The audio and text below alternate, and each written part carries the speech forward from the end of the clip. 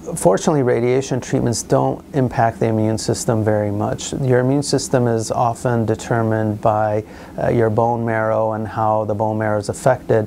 And with radiation treatments, the volume or amount of bone marrow that gets hit with radiation is very, very minimal. So patients can expect minimal impact on their immune systems, and they really shouldn't be at much greater risk of developing any particular infection just because they're going through radiation treatments.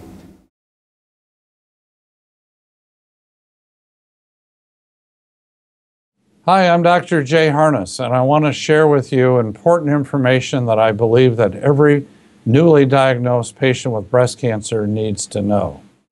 I'm a breast cancer survivor.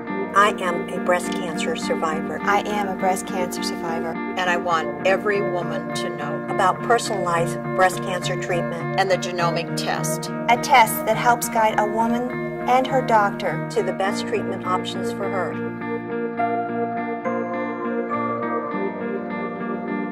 Pass it on.